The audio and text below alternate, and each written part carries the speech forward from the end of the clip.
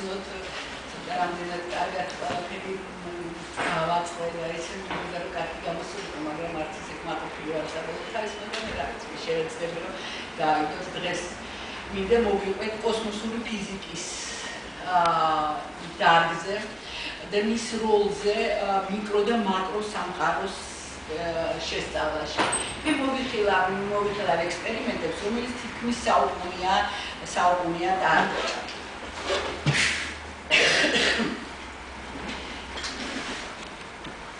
დედამიწის ატმოსფეროში შემოსული გამოსხივება ეს არის სხვადასხვა ელემენტის ბირთვები, ეს არის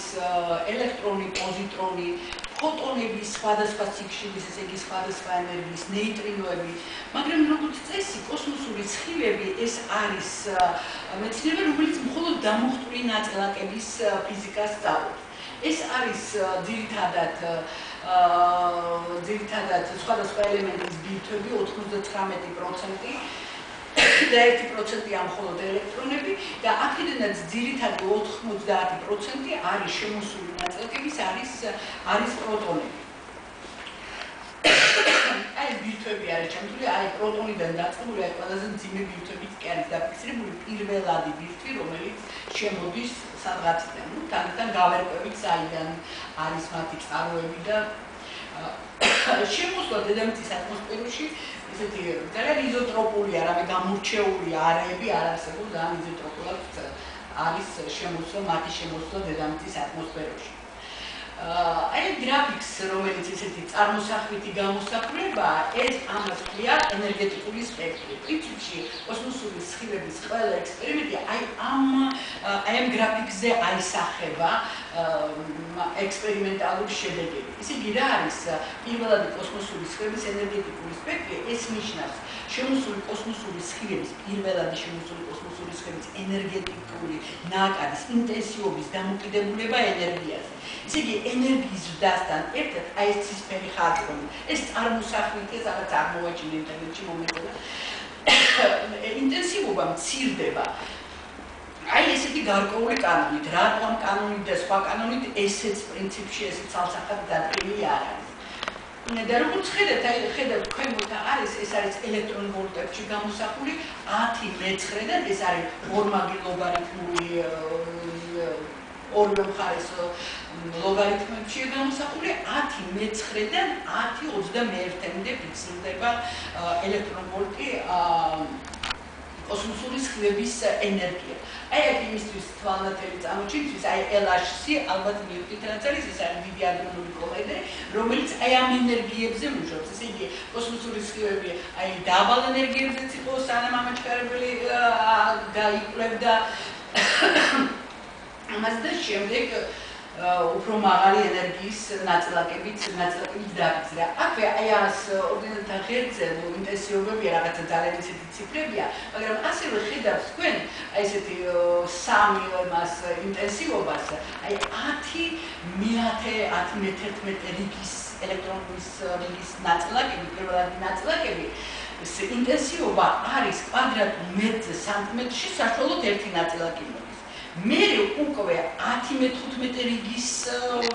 ენერგიებზე დაახლოებით აი ხედავთ აი სიგანე რაზე საშუალოდ მოდის უკვე წელიწადში 1 კვადრატულ კილომეტრზე საშუალოდ 1 ნაწილაკი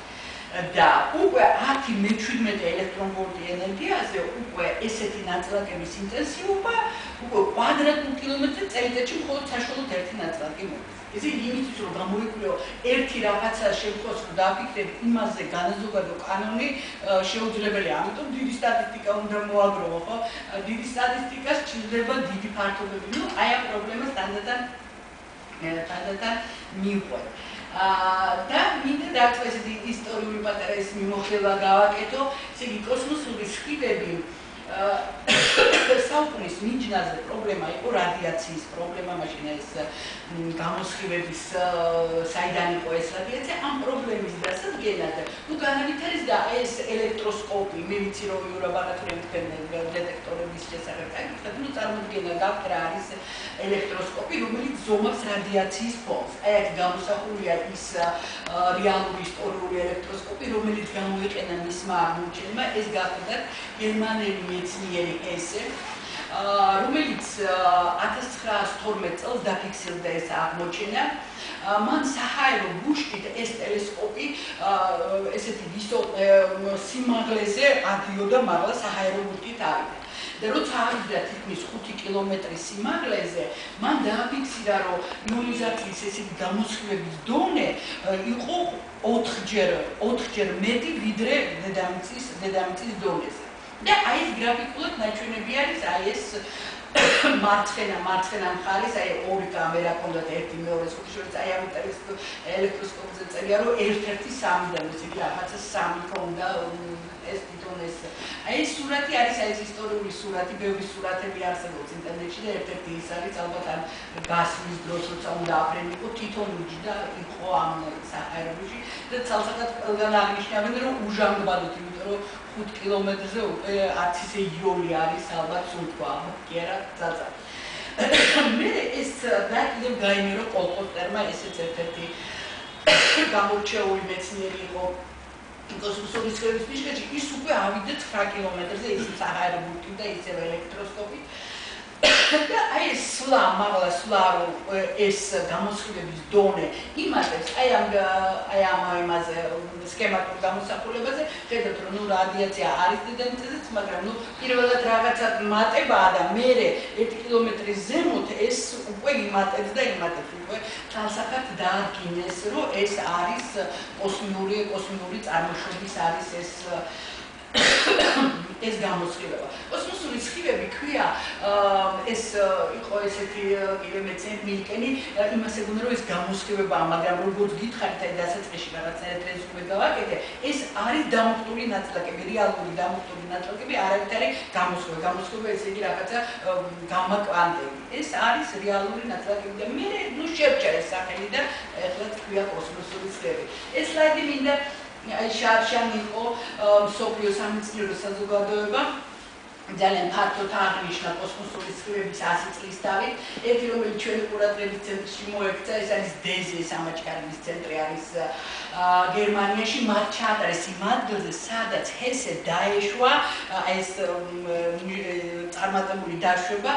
განახორციელა ეს ბომიდან 40 კილომეტრში ყოფილა. ეხლა ვიცით ეს, იმიტომ რომ ჩვენი სტუდენტი იყო აქ, იმის რომ მოხსენება არ გავუკეთებ, იმიტომ რომ ძალიან ისეთი ის იყო ძალიან ცნობილი მეცნიერები და მოусმინა ამას მიყვავად. და იყო საჰაერო ბუშტითაც ავიდნენ. ეს მეორე მხარეს ეს როგორც ნახე ინტერნეტში ვაშინგტონის უნივერსიტეტში 90 წლის თავი და აი ესეც საჰაერო ბუშტით ძალიან დიდი სურვილი მქონდა, როდესაც მე ჩვენს გავაკეთებინა, მაგრამ ეს ალბათ კაიხანი განხორციელებელი დაჭიქოჩე. და აი კიდევ საინტერესო რაღაც ნახე ინტერნეტში,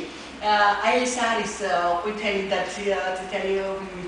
სახურავით მოდული, ეს არის მოდული, რომელიც აი კოსმოსური სხივების აი 100 წლის თავზე ესე გამოვიდა შემთხვევით, რომ გაუშვეს თურმე NASA-ს ლაბორატორიამ გაუშვა ესეთ ლაბორატორია მარსის სამეცნიერო ლაბორატორიამ გაუშვა მარსზე რადიაციის შესამოწმებლად. ესე იგი უკვე 100 წლის თავზე მას მერე რაც დედამიწაზე აღმოაჩინეს რადიაცია, უკვე მეცნიერები იკვლევენ რადიაციის დონეს სხვა პლანეტებზე და ამ კონკრეტულ შემთხვევაში მარსზე როგორი დონეა რადიაციის. ხო, ასე აი მინდა აღნიშნო, რომ ჩვენც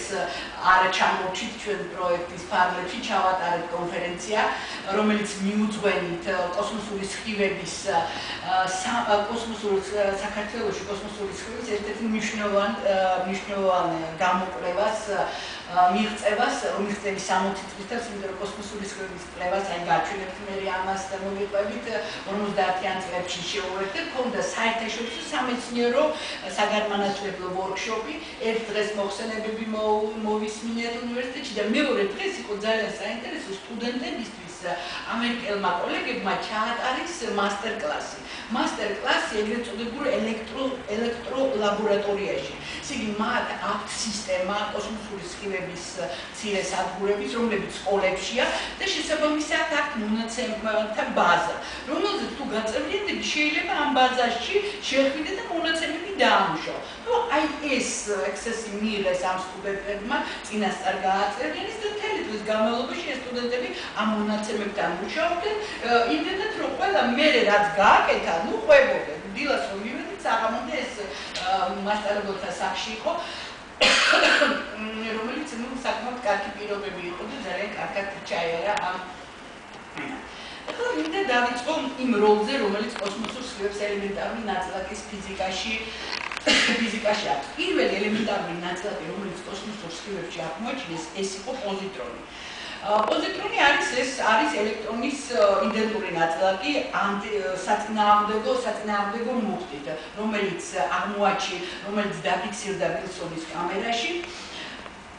და ეს ამ აღმოჩენის ავტორი იყო ამერიკელი მეცნიერი კარლ ანდერსონი, მაგრამ ის ყოველთვის ესეთ აღმოჩენას რაღაცა თეორიული პოსტულატა და წინასწარმეტყველება ყოველთვის ესე ჰაერზაიმერი გეტყვით, მაგალითად 27 წელს ეს კი დააფიქსირა რუსმა მეცნიერმა, მაგრამ ვერ მიხვდა ეს რა იყო. 28 წელს, ჯერ კიდევ 1928 წელს ინგლისელ თეორეტიკოს პოლ დინაკს ჰქონდა ნაწარმეტყველები, რომ ელექტრონს აქვს წყვილში კიდევ დადებითი და ეს მიხვდნენ, რომ ეს არის ის ნაწილაკი და ეს ყველაფერი დააფიქსირა მან ვილსონის კამერაში, რომელიც მაგნიტურ ველში იყო მოთავსებული, მაგნიტური ველის მოქმედებით წარმოუჩა ელექტროპოზიტრონული წყვილი და ეს ლორენცის ძალით ეს წილები სხვადასხვა ცუდად ჩანს, ძირითადად როგორ ხედავდნენ ისინი მე არ ვიცი, მაგრამ ჩვენთან ახლოს ყველაფერი სხვანაირად არის ამის პირებს მე არ მოსწრები ვარ, არ გამიკეთებია და ნუ ჩანს, ხო ხედავთ იქ წვრილი ხაზებია ერთ მხარეს და მეორე მხარეს ეს ელექტროპოზიტრონული წყვილი. კიდე მინდა აღნიშნო ელემენტარო, ეს გახდა ესეთი მნიშვნელოვანი მომენტი, რომ აღმოაჩინეს ანტინაწილაკი, რომელმაც დასაბამი მისცა როგორც თეორეტიკოსებს, ისე ექსპერიმენტატორებს, რომ ეძლებათ სხვა ანტინაწილაკებით და დღეისათვის ეს დასაბუთებული ბუნების კანონია, რომ ყოველი ნაწილაკს აქვს თავისი ანტინაწილაკი, რომ წყვილური არის ეს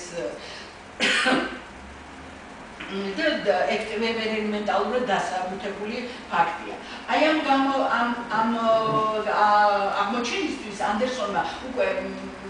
ჰესთან ერთად მიიღო ეს ნობელის პრემია. ეს ახლა უკვე ცოტა სიჩქარე ნობელის პრემიით შეძლება, მაგრამ მაშინ ესეთი კასკადი იყო აი ამ აღმოჩენების. შემდეგ 1936 წელს აღმოჩენილი იქნა მიონი, რომლის მასა არის დაახლოებით 200-207 უფრო მძიმე, ვიდრე არის ელექტრონი. პირველად მას უწოდებდნენ ნიუმეზონს, იმიტომ რომ ეგონათ რომ ეს იყო დასაწყისში ფიქრობდნენ, რომ ეს არის ნაწილაკი, რომელიც ისევ თეორეტიკოსმა იუკავა მიწინასწარმეტყველა თავის ძლიერი უთეთქმედების თეორიაში ეს პიონერი. მაგრამ როცა მიხვდნენ, რომ ეს არ იყო ის ნაწილაკი, ერთი ესეთი საინტერესო რაღაც ნახე ცნობილმა თეორეტიკოსმა რაბიმ, მე არ ვიცი ეს თეორეტიკოსი იქნება, რაბიმ თქვა, რომ ვინ შეუკვეთა ეს ნაწილაკი, იმიტომ რომ ეს ამ ნაწილაკს არავინ არ ელოდა, იმ დროინდელ ელემენტარული ნაწილაკების სქემაში არ ჯდებოდა და გაუკვირველი იყო რაშუდა მოეყვანათ ეს ნაწილაკი. მაგრამ ნუ აი უკვე 57 წელს აღმოაჩინეს ეს პიონი, რომელიც ნაწილაკწარმეტყველები იყო. ეს ყველაფერი, რასაც ვამბობ, ეს ყველაფერი კოსმოსურ სხივებში ხდება. აი ეს ანდერსონის მეორე მიონიც ვილსონის კამერაშია. ვილსონის კამერა ეს ისტორიაში შესული კამერა. ამერიკი განვითარდა და ბევრი სხვა კამერები წამოვიდა ელემენტარული ნაწილაკების დასაფიქსირებლად. და მაგრამ უკვე აი ამ ბრიტანელმა მეცნიერმა სესილ პაუელმა, რომელმაც ნობელის პრემია მარტო მიიღო, მაგრამ სინამდვილეში მან კიდევ 2 ცნობილ ფიზიკოსთან აღმოაჩინა ეს მეზონი, ესე იყვნენ ეს ლატასი და ოკეანინი. მათ აღმოაჩინეს აი სწორედ ის პიონი, რომელიც იწინასწარმეტყველა იუკავამ რისთვისაც მან 50 წელს ნობელის პრემია მიიღო, თვითონ მიკომ 59 წელში მიიღო ამისთვის ეს ნობელის პრემია. და ეს ამან პრინციპში გადაჭრა ეს რთული პრობლემა, რომელიც მაშინ იყო და დასაბამი მისცა ახალ ერას ელემენტარული ნაწილაკების ფიზიკაში. შემდეგი ეტაპი ეს იყო უკვე ეგრეთ წოდებული უცნაური ნაწილაკების, ესე იგი ისე ინგლისელებმა დააფიქსირეს, ეს იყო გიორგი როჩესტერი და კლიფორდ ბატლერი, რომელმაც აღმოაჩინეს კვალი, რომელსაც მერე შემდეგ უცნაური ნაწილაკი დღეს ეს კაონის, კამეზონის სახელით არის, ეს მთელი სისტემაა ნაწილაკების, რომელიც ესე ვილსონის კამერაში მარცხენა სურათის მარჯვენა ქვედაკუთხეში ეგრეთ წოდებული ჩანგალი ჩანს. ეს ჩანგალი არის ამ ნეიტრალური კაონის დაშლის პროდუქტი. Ну, დღეს ცნობილია, რომ ეს უცნაური, იმიტომ რომ დღეს ყველაფერი ელემენტარული დაყვანილია კვარკებზე და უცნაური კვარკისგან შედგება ეს ნაწილაკი და აქეთ მეორე მხარე სურათი არის, სადაც მართალი დიდად კარგად ვერ დავიწყე, მაგრამ როგორც ხდები, ეს არის ეს მარჯვენა უკიდურესი მარჯვენა დამუხტული კაონის კვარია, რომელიც გადაკვეთს, რომელიც ბოლომდე გადაკვეთს იმას ეს კაონის შემოვიდა, ეს მოკლე კვალი, მერე ის უხვევს და ქვემოთ მოდის, ეს უკვე მიონია, რათაც დაიშალა და არის ნეიტრინო, რომლის კვალი არაჩანს და ამისი აღდგენით შეუძლიათ უკვე ეს ანალიზის საფუძველზე იმპულსის ბალანსის შენახვის კანონებიდან. ეს კაონი ძალიან ისეთი საინტერესო ნაწილაკია, რომელიც ძალიან დიდი როლი ითამაშა ფუნდამენტური კანონების შენახაში, ცეპედარგვანო ეციტყვით ეს ცალკე ამას აქ ვერც და არც გამავითარებ შენახაში და ასევე ამის კვლევას დღესაც ეძღვნება ცერნის ერთ-ერთი ექსპერიმენტი ელაშსიბეა ასე ქვია, რომელზეც პასუხს ეძებენ როგორც სუსტი ერთმანეთთან შებერთების დაშლა, მაგის ეს არის სუსტი ელემენტარული ნაწილაკების სუსტი ერთმანეთის დაშლის შესაძლებლობა და ასევე კოსმოლოგებისთვის ეს არის გარკვეული პასუხს მისცემს მცდელოვანი საშუალებით დაადგინონ რატო არის სამყაროში დომინირებს მატერია ანტიმატერიას. ნუ ეს რაღაცნაირად დოგმაიცი და ბოლოს 50-იანი წლებიდან ეს რაღაცნაირად სქემატურად სამყაროს გარშემო რეზუმეს ავიტარის ეს ისა 50-იანი წლებიდან მას მერე რაც ჩაერთო აშენდა პირველი ამაჩქარებლები, ძირითადი უკვე აღმოჩენები ნაწილაკების წავიდა ამაჩქარებელზე და იხედავთ 50 წლიდან უკვე მოდის ზღვა აღმოჩენები, ეს რეზონანსებია, გიპერონებია, ხდება ამათი კლასიფიკაცია, გარკვეულ ასებში ეს ბოზონები ალბათ წაკითხია და ეს ყველაფერი ხდება რაღაცა თეორიული პოსტულატის მოდელის საფუძველზე, ზოგი დასტურდება, ზოგი არ დასტურდება და შარშან მაგალითად იცით, რომ ესეთი ეპოქალური აღმოჩენა და დასტურდა, რომელიც ის 50 წელი ელოდა თავის დასტურს, ეს არის ხიდ ბოზონი, რომელიც 64 წელს ქვედა ძალიან განიერი ის რო არის ესეთ შარშანდელი მასში აღმოვაჩინე ინტერნეტში რომ 64 წელს ნაწილას წარმოეწყვეტი და პოსტულირებული ხიდს ბოზონი 2012 წელში ცერნის ორივე ექსპერიმენტმა ატლასმაც და CMS-მაც დაადასტურა ცალსახად. ეხლა გადავიდეთ ქრონოლოგიურად, ესე იგი ჩვენ მივედით კოსმოსური სხივების როცა ბუმი იყო უცნაური ნაწილაკების კვლევის და სწორედ ამ მომენტში აღმოჩნდა საქართველოში ის მომენტი, როცა შეუერთდნენ ქართველი ფიზიკოსები ამ იმას. ეს ყველაფერი დაიწყო იმით, რომ იყო ესეთი ცნობილი ფიზიკოსი გოგი ჩიქოვანი, რომელიც ძალიან ახალგაზრდა გარდაიცვალა. იმ წლებში, ესე იგი 50-იანი წლები იყო სტუდენტი იყო და სტაჟირება გაიარა სომხეთში არაგაწის ტაზე, იქ უკვე იყო კოსმოსური სხივების კვლევა. და ამ დროს ჩამოვიდა ერთ ანდრონიკაშვილი ფიზიკა საქართველოში, რომელიც რუსეთში მოღვაწეობდა და დაიწყო ფიზიკის აღორძინება საქართველოში და აი ეს კოსმოსური სხივებით მოწამლული ახალგაზრდების ჯგუფმა აიძულა ის და ჩაუდგა მაგათ სათავეში და აი შექმნეს ჩვენი პირველი ობსერვატორია, რომელიც ძალიან ხმამაღლა თქვენ აი მაცნე მხარეს ხედავთ ხიჟინას, რომელიც იყო მათი საცხოვრებელი, ეს იყო იალბუზის მთაზე, სადაც ისე ვილსონის კამერა, მე კამერები ძალიან ბევრი გაკეთე ფიზიკის ინსტიტუტში თავისი კონსტრუქციით, ეს კი არა პრემიები მიიღეს, ისეთი ტიპის დეტექტორები გაკეთდა, მაგრამ ეს დეტექტორი იყო ისე ვილსონის კამერა, 5-ლიტრიანი ვილსონის კამერა, მაგნიტურ ველში მოთავსებული და აი მათ 52 წელს საბჭოთა კავშირში პირველად დააფიქსირეს აი ეს უცნაური ნაწილაკები კამეზონები, ესეთი დიდი წარმატება იყო, რომ მაშინ ძალიან დიდი ბუმი იყო საბჭოთა კავშირში, რუსეთში სხვათა შორის ძალიან განვითარებული იყო და ძალიან წინწასული თავიდან 27 წელს ყოველცინი და ის უკვე აი ამ სათავეებთან იქ კოსმოსური სხივებით და აი ამ წარმატებამ მისცა ბატონ ანდრონიკაშვილს იმის საშუალება, რომ მოეპოვინა ისეთი თანხები, რომ აი ეს ფიზიკის ინსტიტუტი იცით ალბათ, რომელიც აშენდა ფიზიკის ინსტიტუტი და კოსმოსური სხივების მიმართულებით აი ამ პატარა სადგურმა უკვე გადმოინაცვლა ტრიალეთის ქედზე, ეს იყო კავკასიონის ქედზე, გადმოინაცვლა უკვე მცირე კავკასიონზე, ტრიალეთის ქედზე, ბაკურიანის მახლობლად, ეს იყო უღელტეხილი 9 წყარო, სადაც აშენდა გრანდიოზული იმ დროისთვის მასშტაბით გრანდიოზული დანადგარი, აქ იყო უკვე ნაპერწკლოვანი კამერა, ნუ რაღაცა კალორიმეტრები იყო, ნუ ყველაფრისთვის ამისთვის უკვე ენერგია დიდი იყო, იმისთვის რომ ენერგია დიდია და მოერიოს ნაწლაკი და გაიგო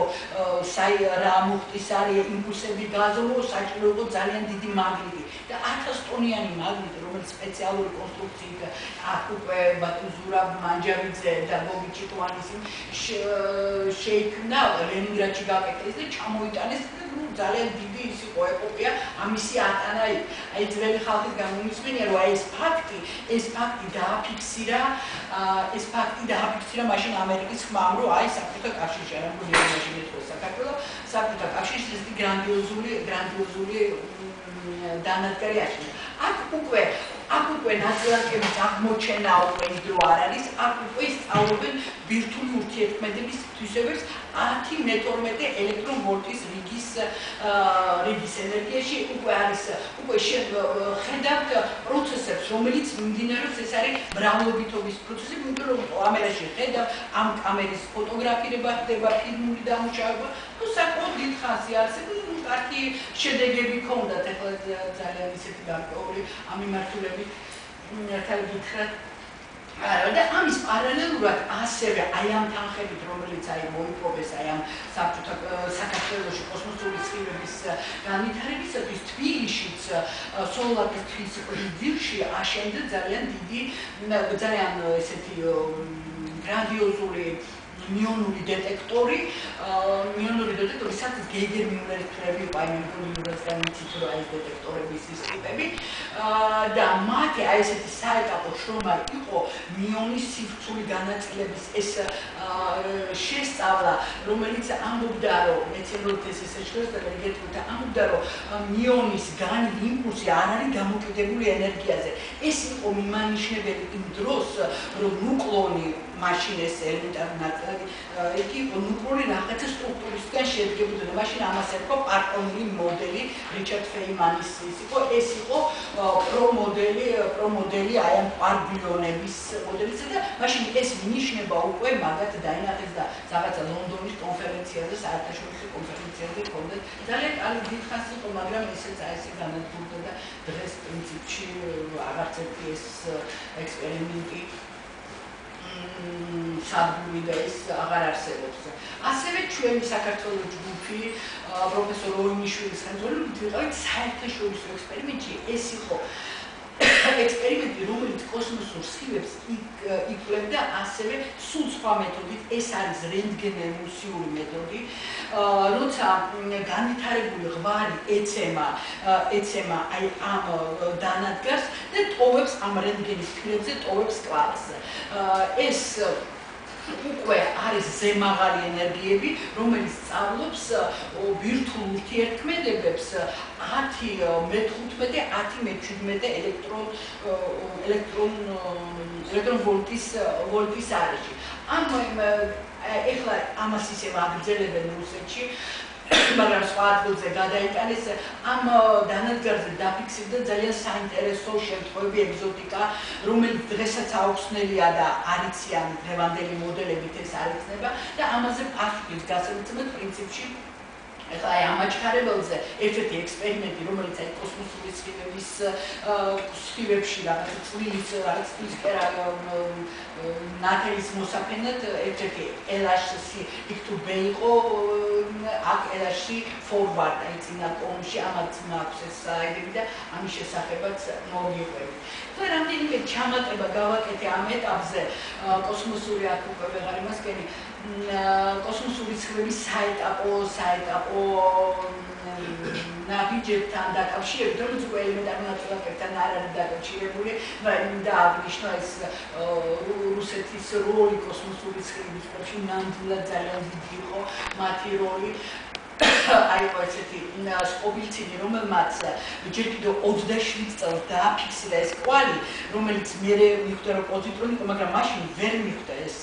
რა იყო ეს ყველაფერი. მაგრამ მერე გააგრძელა ძალიან ძლიერი შეიტანა კოსმოსური სხივების კვლევაში. ასევე ძალიან დიდი საეტაპო მომენტი იყო ფრანგი მეცნიერის პიეროჟეს წვლილი კოსმოსური სხივების კვლევაში, რომელმაც აღმოაჩინა ფართო ატმოსფერული ღვარი. ფართო ატმოსფერული ღვარი მან ესე იგი ალპებში საკმაოდ მოშორებით რამდენიმე მეტრის დაშორებით ორივე დეტექტორზე ერთდროულად დააფიქსირა ნაწილაკი. და ეს მიხვდა და გააკეთა დასკვნა, რომ ეს იყო ერთი და იგივე ღვარი, რომელიც მოდის ერთი ნაწილაკიდან და რომელიც გაიშალა. და ამას მერე გაჩვენებთ, რომ დღეს ძირითადად უკვე პირველადი ის უშუალოდ, რომელიც შემოვიდეს მხოლოდ ზედა ნაწილში ატმოსფეროში და ქვემოთ უკვე ღვარების სახით ფიქსირდება ეს მაღალენერგიული ნაწილაკი და მან გამოთვლები დაადგინა, რომ ეს უკვე საქმე გვაქვს ის პირველად, რომელმაც ეს დააფიქსირა ორივე, ეს არის უკვე 10-15 ელექტრონ ვოლტის იგი რამდენიმე მილიონჯერ მეტი ვიდრე მანამდე ფიქსირდებოდა აი ამ დანადგარებში. და აი ამ ღვარების აღმოჩენა მისცა დასაბამი სწორედ აი ამ ფართო ატმოსფერული ღვარების კვლევას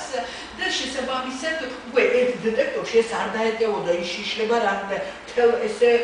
სულ პერმანენტულად დაფარულ იმას ვაკეთებ და ამიტომ რაღაცა ესეთი დანადგარების მასივები იქნება და ეს პირველად 56 წელში ამერიკაში ეს ბრუნო როსიმ დაიწყო.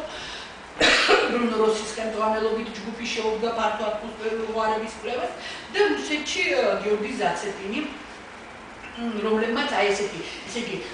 დანადგარი კი, მაგრამ ესენი ერთმანეთთან კორელირებულია, ესეთი სისტემა უნდა შექმნან, მაგალითად ჩვენ გვაქვს ესეთი სისტემა GPS მაშინად გარკვეული უნდა ყოფილიყო ეს თითოეული ერთეული დეტექტორის აი ამ მასებში ერთმანეთთან კორელირებული და დაკავშირებული. და აი ამ კვლევების შედეგი გახდა ის, რომ აი ზოგადად ეს არის ესეთი სქემატური გამოსახულება ამ ფართო ატმოსფერული ღვარების აი ამ ეს მაგალითად პირველადი პროტონი ეცემა ძლიერ ურთიერთქმედებს ატმოსფეროს რომელიღაცა ბირთვთან, ძირითადად ატომია შეიძლება ნებისმიერი რაც არის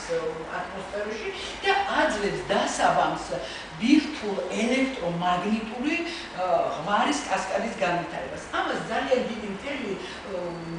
წიგნები და შრომები აქვს მიწვრილი, როგორ არის ეს განაწილებული კომპონენტები, აქ თითქმის ყველა ის პროცესია, რომელიც ხდება, თვითონ ამაჩქარებელზე, როცა აჯახებ. ამაჩქარებელზე შენ იცი რას ეჯახება და იქ რაღაცა მოდის მაღალენერგიული, ზუსტად ის ურთიერთქმედება ხდება, რასაც ხელოვნურად როცა ადამიანი მეცნიერები აჩქარებენ ნაწილად. აი ეს მეორე სურათი კი არის უკვე რეალურ პარამეტრებია ჩადებული, ეს არის გათვლილი, ესე ქვია, სიმულირებული ღვარი, უკვე შენ იცი რომ აი ამ ენერგიის ამას რო ეცემა ამ ენერგიის ეს ნაწილაკი როგორი მრავლობითობა და აი ეს უკვე სპეციალური კოდები ამას ერთი ადამიანი ერთ ადამიანი უნდა იცოდე ფიზიკა უნდა იცოდე პროგრამირება და შექმნილი სპეციალური კოდები რომლებიც ჩვენც ვიყენებთ ამ იმას იმისთვის რომ გათავო შენ გაქვს რაღაცა დაფიქსირებული იმისთვის რომ გაიგო აქ რა მოხდა უნდა გააკეთო სიმულაცია და უნდა აკიდეს ზემოთ და თქვა რომ აი ეს ენერგია აი ეს არის ერთ-ერთი კონკრეტული შემთხვევა როცა პროტონი რომლის ენერგია 10-19 ელექტრონვოლტია აი ესეთ განვითარებას ყოფს და ეს დაახლოებით ამ ენერგიის ნაწილი დაახლოებით 5 კილომეტრზე შეიძლება გაიშალოს და შესაბამისად დანადგარები რომლებმაც ზღვარები უნდა დააფიქსიროს ისე იგი ენერგიას უკვე შენ აფიქსირებ აი ძალიან დიდი მასივიდან უნდა აკრიფო ინფორმაცია რომ გაიგო ის ენერგია რომელიც კონდეს დასაწყისში საწყის აი ნუ ეს განვითარდა მეთოდები ნუ ჩვენ დასაწყისში ნუ ამ ვირტუალურ კამერა დასაწყისში მაგრამ დღეისათვის უკვე ძალიან ბევრი მეთოდი არის მეთოდი ფართო ატმოსფერული ზღვარების დაფიქსირების ეს არის დამოუკიდებელი ნაწილი ჩვენ უშუალოდ მაგალითად სინდელატორ დეტექტორებს უკვე ეს არის ზღვარი როცა ვითარდება მას აქვს ფლუორესცენციის ნათება. ნუ ეს გარკვეულ ფიზიკურ მოვლენებზე რომელიც შესწავლილია და უკვე ნათებას იჭერს. მაგალითად ფლუორესცენცია ძალიან კარგად აღადგენს ენერგიას. ნუ ეს საკმაოდ ცალკე მიმართულებებია და მეცნიერები მაგალითად აი ეს ძალიან მნიშვნელოვანი ექსპერიმენტი ტარდება საერთაშორისო ეს არის ექსპერიმენტი რომელიც აი ეს იაპონური მოდელი არის საერთაშორისო კოსმოსურ სადგურზე და იქიდან აფიქსირებს აი ხედავთ მე მგონი იქიდან უყურებს და უნდა დაინახოს ეს უფრო ეფექტურია როგორც ამბობენ ვიდრე ქვემოდან უყურო ღვარს იმიტომ რომ ესენი ყველაფერი აი ესეთი მასივები დგება ისეთ არაურბანულ არეებში სადაც განათება არ არის იმიტომ რომ თვარი შუქიც უშლის და ეს ძალიან ეფექტურია და ძალიან დიდ ენერგიებს მოხსნის მისთვის რომ რაღაცა დასკვნა გააკეთო რატო აი ხა რატო არის საინტერესო ზემაღალი ენერგიების კვლევა აი ამასაც შევეცდები რომ ხო, აი აქ ეხლა მე ისევ მოვიყვანე ეს ენერგეტიკული სპექტრი, ეს უკვე არის სრულებით ესეთი მეცნიერული ის რაც პირველად გაჩვენეთ, ხო, იქ დამარცხდა კიდევ იმ არეებში, იქ იყო ერთი წუთით შეიძლება იმას მე რომ არეკოს ის რა ქვია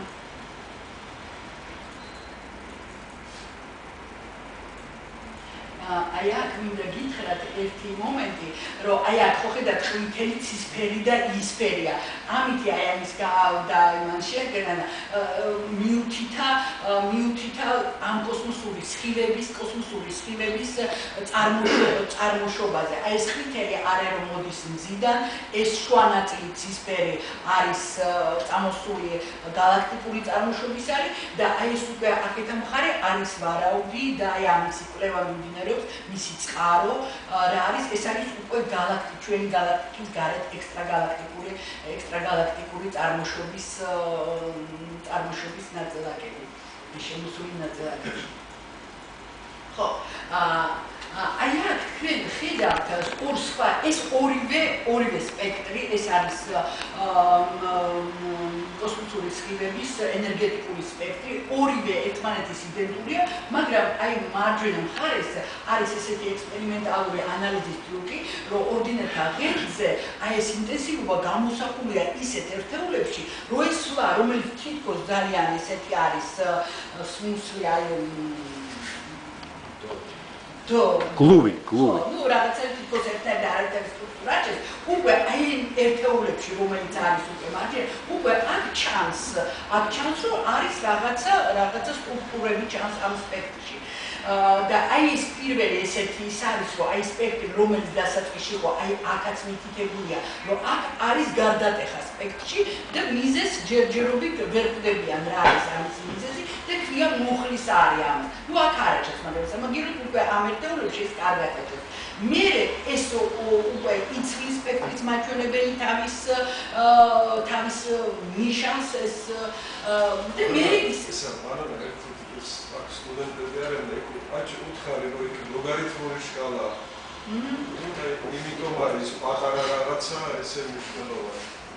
ხო, არა, იმაზე ვუთხარი, რომ ეს ორმაგი ლოგარითმია, ანუ აი აქ ჩანს, რომ აი 10-13 ლოგარითმული შკალა არის და შესაბამისად ეს ასევე არის აი ესე იგი მუხლის არის ტერფის არის და მე კიდე რაღაცა თითებია. ეს არის ის პრობლემური არეები, სადაც არიციან რატო იქცევა ესე სპექტრი. და ამისათვის ერთ-ერთი ექსპერიმენტი, რომელიც ამაზე პასუხს გასცემს, ესე იგი ხო გითხარით უკვე რომ იმისთვის რომ ანალიზი გააკეთო იმ ექსპერიმენტალური მონაცემით რაც გაქვს და რაღაც ანალიზზე გახვიდე, უნდა გააკეთო ასევე პარალელურად გაკეთების სიმულაცია, რომ აღადგინო ის რაც ზემოთ მოხდა. იმისთვის რომ აღადგინო ზემოთ, ესე იგი პირველად ურთიერთქმედება უნდა გაიგო რა პარამეტრები ჩადო. და აი ეს პარამეტრები იდება უკვე პრინციპში ამაჩქარებიდან აღებული მონაცემებით, სადაც ხდება აი ეს მრავლობითი ვირტუალური ურთიერთობა და ყველაფერი იცი,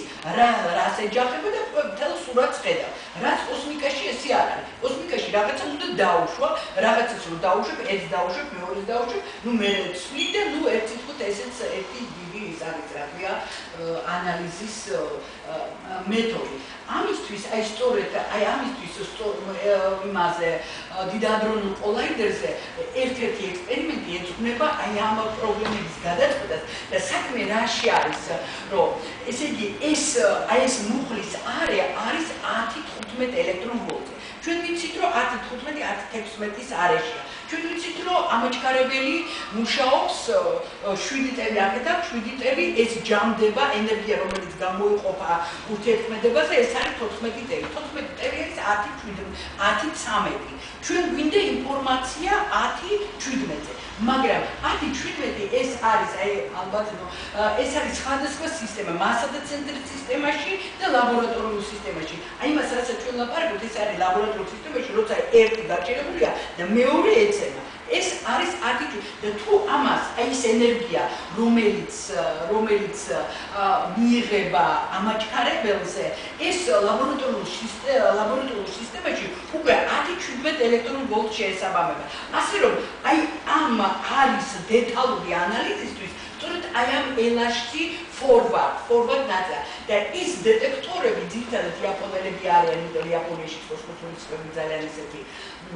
ტრადიციული და ძალიან ისეთ მაღალ დონეზე კეთდება ყველაფერი. აი ეს მოდულები ატლასის ექსპერიმენტში, აქსებაზის ექსპერიმენტში ერთ მხარეს და მეორე მხარეს დადგეს აი ეს თავისი მოდულები, რომლებიც დეტალურად შეისწავლიან რა ხდება, აი როცა ურთიერთქმედება ხდება 10-17-ზე ნახავენ როგორი პროცესები, როგორ რა იქ ფრაგმენტაციის არის, იონიზაციის არის, ნუ ეს ვირტუალური ურთიერთქმედების პარამეტრებს ზუსტად იმ პარამეტრებს, რომლებიც მე კოსმოსური სხივების ფიზიკოსებს ჭირდებათ იმისთვის, რომ ჩადო თავისი ამთი სიმულაციურ კოდებში. აი ეს ისევე ის არის, ესე იგი, აი ეს პოინტ 1 არის ატლასის წერტილი და აი ესე იქით დააკეთ, აი ეს ვიწრო კონით გამოცული ნაწილი აინტერესებს, იმიტომ რომ თითქოს ეს ნაწილები ფიქსირდება კოსმოსურ სხივებში და აი ამისი დეტალური შესასწავლად არის აი ასე რომ ეს ექსპერიმენტი. შემდეგი ετაპი მოწოდეთ ეხლა უკვე უნდა გადავიდეთ აი სპექტრის ეს იყო მუხლის არე, მაგრამ არის უკვე ზემაღალი ენერგიების არე, რომელიც აი იმ სპექტრის რაღაცა ფრაგმენტი არის აი ამ ნახაზზე მოცემული, სადაც თქვენ ხედავთ, ეს არის ზემაღალი ენერგია უკვე 10-17-დან 10-21-მდე. 10 ხარისხათოდ 19-20 რამდენიმე ასეული შემთხვევაა დაფიქსირებული კოსმოსური სხივების დეტექტორებში. და ეს შემთხვევები პრინციპში თეორიული გათვლებით დედამიწაზე არ უნდა ფიქსირდებოდეს. მაგრამ ეს რეალურად არის. და იმისთვის რომ და როგორც ხედავთ აი ამ არეში აი ძალიან დიდი ისინია ცდომილება. ესე იგი იმისთვის იმისთვის რომ ესეთი დაზუსტებული პასუხი მიიღო, რაც შეიძლება მეტი უნდა დააკვირდა ესეთ შემთხვევებს. აი ეს ნაწილაკები რომლებიც მოვიდნენ უკვე ამას უკვე აქვს ესე ასტროფიზიკური კითხვებზე პასუხის დააკვირთვა უკვე ეს აღარ არის ვირტუალიზმი საიდან მოდიან ესეთი ზემაღალი ენერგიის ნაწილაკები იმიტომ რომ ესე იგი აი ამ გათვლებით ეს ნაწილაკები ენერგიას უნდა კარგავდნენ როცა აი ესეთი მაღალენერგიული ნაწილაკი მოდის სამყაროში არსებობს რელიქტური ფონი რომელთანაც ურთიერთქმედებით თუ ძალიან შორიდან მოდის ის იმდენად დაკარგავს ენერგიას რომ ამ ენერგიის ნაწილაკი დედამიწის დეტექტორზე უნდა ჩამოჭრილი იყოს და ამ ინტენსივობით არ უნდა ფიქსირდებოდეს აქ რაღაცა წინააღმდეგობებია ერთ ექსპერიმენტზე ესეა მეორეზე ესე შესაბამისად აი ცდომილებები მიუთითებს მაგრამ თითქოს ჩვენ აი აქ გალაქტიკურ ექსტრაგალაქტიკურ იმაში ესეთი წყაროები რომელიც ამ ენერგიის ნაწილაკებს მოგცემს არ არის პრობლემა არის როგორ ჩქარდება არის მრავალი მოდელი როგორ ჩქარდებიან ეს ნაწილაკები და როგორ აღწევენ დედამიწამდე ეს უკვე პასუხს გასცემს არა ელემენტარული ნაწილაკების და ბირთვული ურთიერთქმედების ეს უკვე არის ეს უკვე კოსმოლოგიური და ასტროფიზიკური ამოცანების გადაწყვეტა რომელიც სამყაროს მოწყობაზე მოგცემს გარკვეულ პასუხებს. ესე იგი უნდა გამოვიკვლიოთ საიდან მოდიან ესეთ მაღალი ენერგიული ნაწილაკები. ამ მიზნით საერთაშორისო კოლაბორაცია შედგა აი ამ პიერ ოჟეს სახელობის ობსერვატორია ის გახლავთ არგენტინაში სადაც 3000 კვადრატულ კილომეტრზე აი დეტექტორების მასივი არის დეტექტორებს შორის საკმაოდ დიდი მანძილი არის კილომეტრი ნახევარი რომლებიც აი ორი ტიპის დეტექტორი არის ამ იმაზე აი ახლა აქ მეორე სლაიდზე უფრო იმათ ამაქვს დეტალურად აი მოდის ზღვარი და ამ ზღვარს ორმაგი გაზოვა აქვს ერთი არის ფლუორესცენცია რომელიც გიხსენეთ უკვე და მეორე არის აი ჩერენკოვის ტანკები რომელშიც როცა გაივლის ნაწილაკი ხდება გამოსხივება აქ უკვე ჩერენკოვის გამოსხივებას აფიქსირებს ფოტოგამამრავლებელი და აი უკვე ამ ორმაგი მეთოდით საკმაოდ დიდი სიზუსტით ხდება მათი მოსვლის მიმართულების აღდგენა და ასევე ენერგიის აღდგენა 2008 წელი იყო თუ ისა უკვე 3 წლის ნამუშევარი იყო და რამდენიმე ერთი 100 შემთხვევამდე იყო რომელშიც გამოარჩიეს 27 შემთხვევა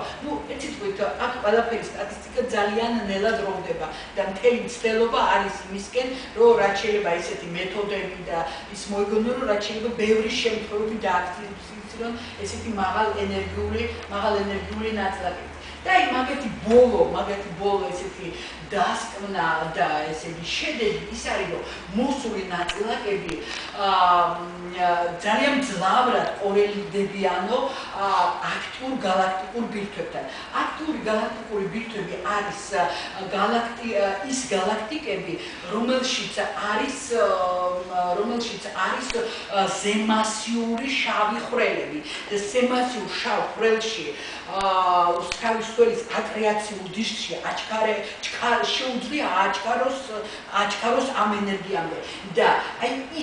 ეს კატალოგები ანუ სპეციალური როგორ არიან გალაქტიკები რა ტიპის გალაქტიკები ანუ ეს კიდე და ეს კორელაცია აი ამ მოსულების ისეთ გალაქტიკებთან სადაც არის აი ესეთი ზემასიური შავი ხვრელები ამბობენ რომ ძალიან დიდი კორელაცია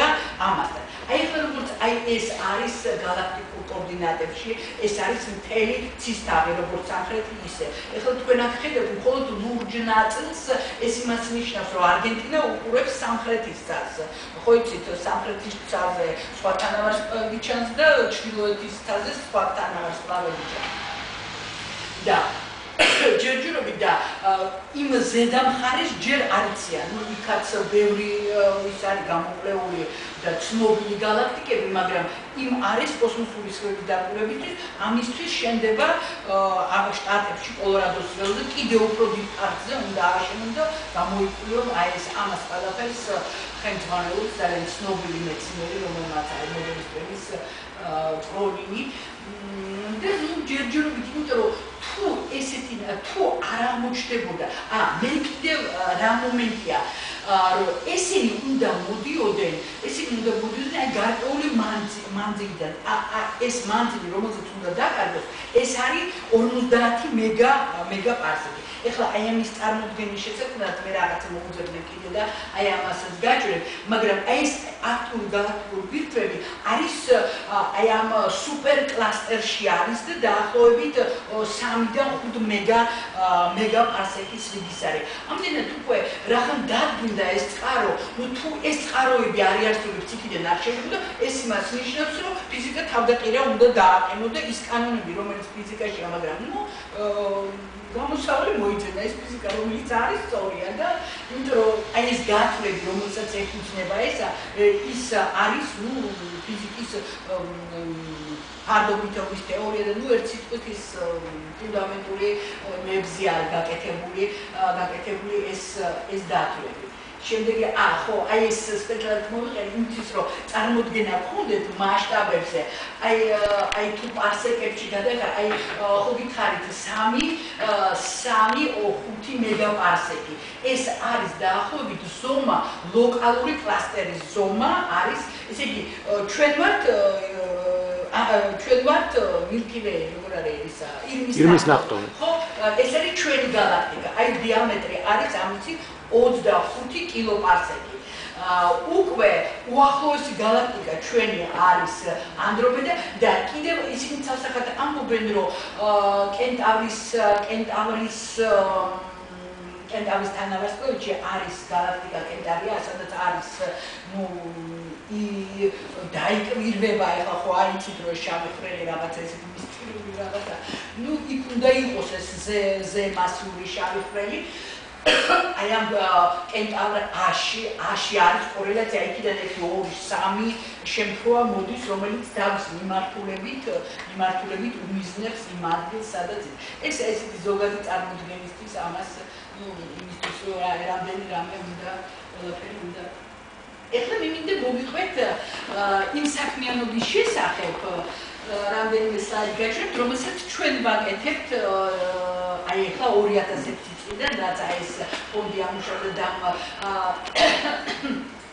რაღაცა რეალურად გაკეთების საშუალება მოგვეცა, როგორც გითხარით, ჩვენი კოსმოსური სხივების სადმოგვირეთი თავისი თემატიკით, თავისი მოძრაობით და ჩვენ ვიყენეთ იმ მატერიალურ რესურსს, რომელიც იქ არის, აი ამ დეტექტორების გასაკეთებლად, სინდილატორული ფირები, რომლებსაც ჩვენ ვიყენებთ. კონცეპტუალურად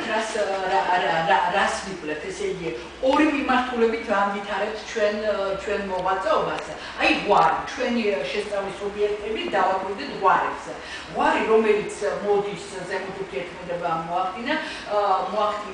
ეს რა ქვია, განვითარდა იმას, თავისი განვითარების მაქსიმუმია, ეს რომ სწავლობდნენ ფაქტო ატომის პროფა აქვს მე ისევ ქრება და თავისი განვითარების მაქსიმუმში ისეთ ელექტრონულ ღრუბელს ქმნის, რომელზეც შეიძლება აირეკლოს რადიო გამოსხივება, რომელსაც ასხივებს სატელევიზიო ანძა, ეს არის 50 მეგაჰერცის რიგის. და აი ეს მიმართულება ეხლა ვითარდება ამერიკაში, საკმაოდ იაფი ჩანდა თავიდან, მაგრამ არც ისე იაფი აღმოჩნდა. იმიტომ რომ ანტენა, რომელიც შენ გააქვს, აი აქ ამ შემთხვევაში ის ასხივებს ლუმინაციას, უკეთებს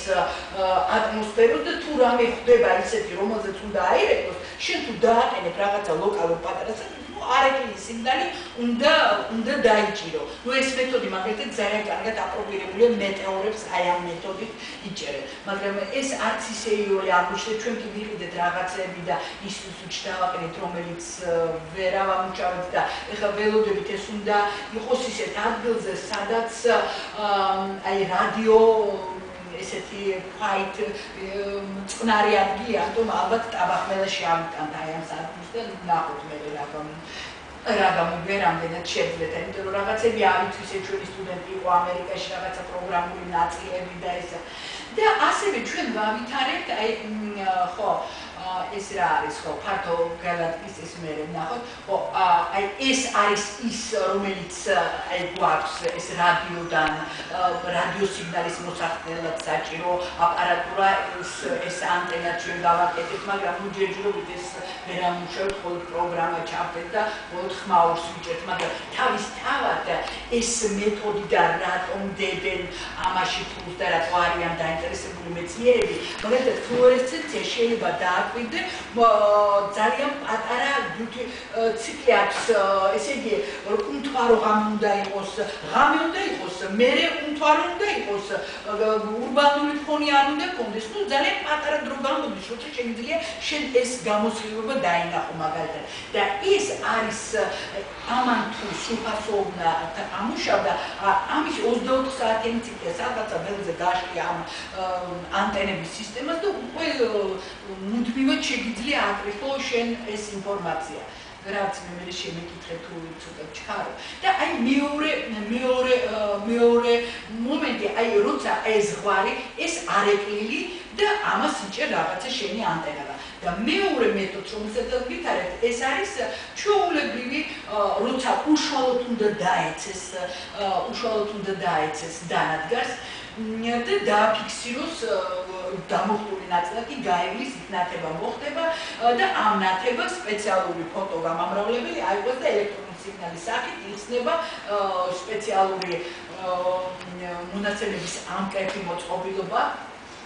როგორც შედარებით იაფად რომელიც ჩვენ შემიძლია ვიყიდოთ აი სპემის ლაბორატორიაში აკეთებენ და აი მათგან ნაშვებით და აი ეს სისტემა გვაქვს მაგალითად ესეთი საბური მუშაობს უკვე 2 და აი ეს გაშლილი აი აქ მაგალითად რა შეიძლება ამ საბურიდან რა ინფორმაციის ამოღება როცა 4 აი ეს 4 ერთმანეთთან დაკავშირებული ერთ სისტემაში მოთავსებული დეტექტორია 10 მეტრზე გაშლილი არის და დროითი იმის მიხედვით როგორ მოდის აი ეს ცისფერი არის აი ამ ღვარის ფრონტი როგორც ეცემა ამ დანადგარს და დროითი დადიანები ჩვენ შეგვიძლია ნუ საკმაოდ ცუდი სიზუსტით და არა ისეთი როგორც ოჟეს ობსერვატორია ადგენს მაგრამ ნუ შეგვიძლია მიმართულება დავადგინოთ საიდან მოვიდა ეს ნაწილი და მე ერთი შემთხვევა ერთი კარგი შემთხვევა რომელიც აი ამ ცის თაღზე მითითებული არის რა ადგილიდან წამოვიდა ის შემთხვევა რომელიც აი ამ ჩვენმა პატარა დეტექტორმა დააფიქსირა ну მიზანი და ამის გარდა ჩვენ ესე იგი ეს ერთ კონკრეტულ სადგური მაგრამ ჩვენი მიზანია განავითაროთ ესა და ესეთი სადგურების სისტემა შევქმნათ ყოველ სადგურზე იმის გარდა რომ აი ამ უშუალოდ აი ამ დეტექტორებზე გაშლილ როცა დააფიქსირებს შემთხვევას აქვს GPS-ი გლობალური პოზიციონერების სისტემა, რომელსაც შეუძლია დააფიქსიროს როგორც ადგილმდებარეობა, აი ამ რომ ყოველი GPS-ი თავისთავად უკავშირდება თანამგზავრებს და რომელიც გაშვებულია, ამას აქვს თავისი ანტენა და ამ ანტენით უკავშირდება და როცა შემთხვევა ფიქსირდება, იმისი დროით მარკირებას აკეთებს საკმაოდ ისეთი ზუსტით, რომელიც ჩვენ ყოფნის, ну 1 მიკროსეკუნდის სიზუსტით და მე როცა მაქვს ეხლა ამ ეტაპზე ჩვენ გვაქვს 2 საბური რომელიც ჯერჯერობით გაჭირებულია რაღაცა რეკონსტრუქციად თბილისში გვაქვს თელავში და მე ვეძებ მიმართულებას რომ ავაგებ მე კიდე დავიწყებ ძებნას დროის კორელაცია ის როდის მოვიდა და ეს როდის მოვიდა და ამის საშუალებას მე მადლებს აი ეს სწორედ ის GPS-ი ყოველი შემთხვევა მარკირებულია 1 მიკროსეკუნდის სიზუსტით თავისი დროით ну თვე რიცხვი და შესაბამისი მიკროსეკუნდის სიზუსტით დრო. ეთქვით ამ ეტაპზე აი დღეისთვის აი 64 კილომეტრის დაშორებით და ეს კორელაციები და ну რაღაცა შედეგებს ვიღებთ ახლა რაღაცა საერთაშორისო ისინი მნიშვნელობის სერვოს მაგრამ ну უკვე კონფერენციებზე ვიღებთ მონაწილეობას ჩვენ ანალიზის შედეგებს ვაკვირდეთ აი სინცილატორები აი ის რასაც ვიყენებთ ჩვენ დეტექტორებში აი ამ სურათზე ჩანს და აი ეს თვითონ უშუალოდ აი ეს მონაცემების ამპერტი მოწყობილობა რომელსაც აი ამ ფერმილებში აკეთებენ და ჩვენ ვყიდულობთ და იმაში. ეხლა აი ამ ეტაპზე რა პრობლემა გვაქვს? აი მივიღეთ ჩვენ დაფინანსება და დაფინანსება და გვინდა ესე იგი ჩვენ ენერგიის შეფასებას ვერ ვაკეთებთ. იმიტომ რომ ჩვენი სისტემა მოწყობილი მხოლოდ დროით მარკირებას აკეთებთ. რა ენერგია მოვიდა მე ამას ვერ დავაკეთებ. ერთი მეთოდი მოვძებნეთ, რომელიც პრინციპში ვიყენებთ თბილისის ფარგლებში ვეძებთ შესაბამისად სკოლებს, აი ამ ცენტრში არის ფიზიკის ინსტიტუტი. ეხლა გვაქვს საშუალება, რომ კიდევ ორი ესეთი სადგური გავაკეთოთ სადმე. ნუ შესაბამისად ჯობია სკოლაში იყოს, რომ ბავშვმაც რაღაცნაირად ყურადღების ცენტრში მოექცეს, ნუ იმიტომ რომ რაღაცნაირად ჩვენ საგანმანათლებლო იმასაც ვეძებთ და ვეძებთ ეხლა სკოლებს, რომელიც აი აქ მარცხენა მხარეს თქვენ ხედავთ, აი 5 კილომეტრის დიამეტრში იშლება 10-19 ელექტრონვოლტის რიგის ღვარი. ნუ შესაბამისად მცირდება და ენერგიაც მცირდება. ნუ 10-19 ელექტრონვოლტის ეს ძალიან იშვიათობა, ნუ უნდა დაველოდოთ წლები ერთ შემთხვევაში რომ დავგვიყვანოთ. ამიტომ ნუ რაღაც 3 კილომეტრის დიამეტრში ვეძებთ ადგილებს და აი თუ თქვენს გეგულებათ სადღაცა უნდა იყოს ანალიზ ქუჩა ძალიან გვინდოდა კომაროვის სკოლაში. მაგრამ კომაროვის სკოლა აი აქ არის და ალბათ აქ, იმიტომ რომ ჩვენ ვეკვა შორია. ეხლა უყურეთ, ეს არის ფიზიკის ინსტიტუტი. ვეკვა, აი ეს არის ლისის ტბა. აი საკაცა აქეთ არის, ძალიან შორია. იმიტომ რომ აი ჩვენ გვინდა ესე იგი თელავში და თბილისში როგორც ეს სხვა ამოცანას ემსახურება, ეს არის კორელაცია, რომელიც სივრცე დროითი კორელაცია. საიდან მოვიდა და აი აქ ერთი სურათი მაქვს, რომელიც პრინციპში აი რაღაცნაირად აი ამას, აი რაღაცა ერთი წყაროდან წამოვიდა და შეიძლება გაიშალოს 10-დან 1000 კილომეტრზე. ამას ძალიან ინტენსიურად აი ამ კვლევებს მთელი იაპონიის კონტინენტი ათულ კუნძულზე ეს რა ქვია იაპონელებიც ატარებენ ასეთი. ეს ამოცანა სხვა მიზნებია. და ის რაც ახლა ჩვენ გვინდა რომ თბილისში გავაკეთოთ, ჩვენ გვინდა რომ შეფასება მიცეთ ენერგიას. ენერგიას რო შეფასება მიცეთ, ამისთვის აი ამ 3 წერტილში ერთდროულად უნდა დაფიქსირდეს და მე უკვე შემიძლია ვთქვა რომ ეს ამაზე მეტი ენერგია, ზუსტად მაინც ვერ ვიტყვი. და ვიტყვით რომ ეს ამაზე მეტი აქვს